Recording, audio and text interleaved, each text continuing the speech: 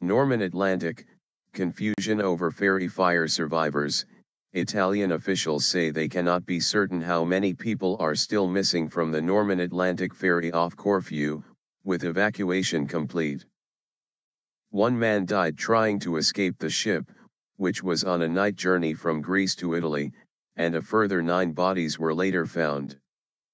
More than 400 people were rescued amid gale-force winds and thick smoke.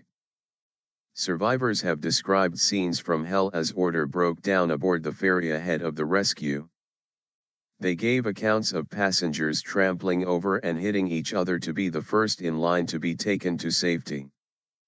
Captain Argelio Giacomazzi was widely praised for staying on board to see the evacuation through, more than 36 hours after sending out a distress signal.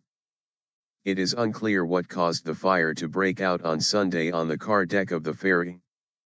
Italian prosecutors have opened a criminal investigation.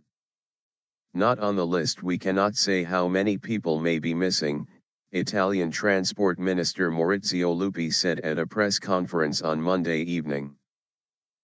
A rescued passenger, left, of the Norman Atlantic ferry accident is welcomed by a relative during his arrival at the airport of Elefsina west of Athens. Survivors said that they were delighted to escape the extreme cold and the extreme heat of the ship. Relatives wait at the port of Igoumenitsa in northwestern Greece, December 29, 2014. Relatives were in some cases subjected to an anxious 36-hour wait. Rescued passengers of the Norman Atlantic ferry accident on a bus as they arrive at the airport of Elefsina, west of Athens, December 29, 2014.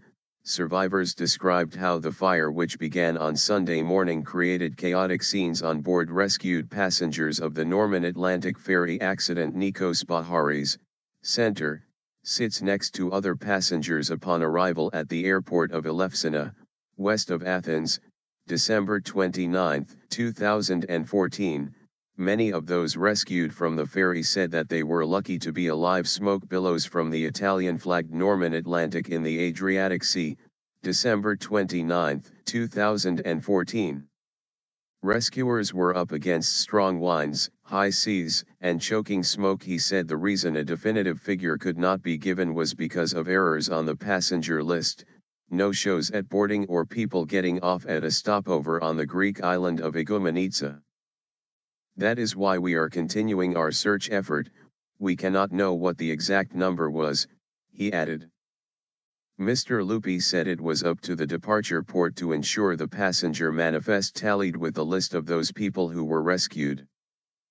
Italian Navy Admiral Giovanni Pettorino said 80 of those rescued had not been on the passenger list at all. Correspondents say his remarks give credence to suggestions from Italy that the ferry may have been transporting a number of illegal migrants trying to reach Italy. Greek Merchant Marine Minister Miltiadis Varvatsiadis also said the passenger list was possibly inaccurate and complained about inadequate communications with Italy. I strongly doubt that all the names on the list are real, he told Mega TV. We have 2 persons with the same name who turned out to be one person. Feet scalded. Survivors described how the fire, which began on Sunday morning, had created chaotic scenes on board, with the crew apparently overwhelmed by the crisis.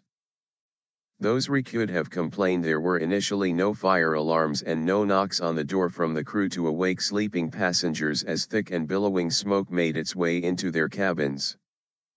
As passengers tried to escape from the flames by going onto the deck, they were confronted with freezing cold rain and huge waves while heat from the fire below scalded their feet. It was then that pushing and shoving broke out as passengers fought each other to a lifeboat slot or a helicopter basket. Map showing the route of the ship Norman Atlantic traveling from Greece to Italy. Everyone there was trampling on each other to get onto the helicopter, Greek truck driver Christos Perlis told the Associated Press news agency from one of the rescue vessels. The jungle law prevailed, Greek passenger Irene Vargiati said. There was no queue or order. No respect was shown for children. Another Greek passenger said he had witnessed an image of hell as described by Dante, on a ship where the decks were melting and we were trying to find some place that was not burning to stand on. Other passengers complained the lifeboats had not worked and that only one had been launched in the water, with none of the crew on hand to help people.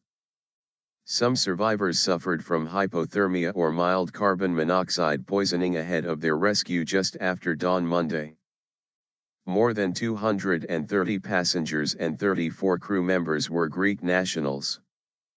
Others came from Italy, Turkey, Albania, Germany, the UK, and several other countries.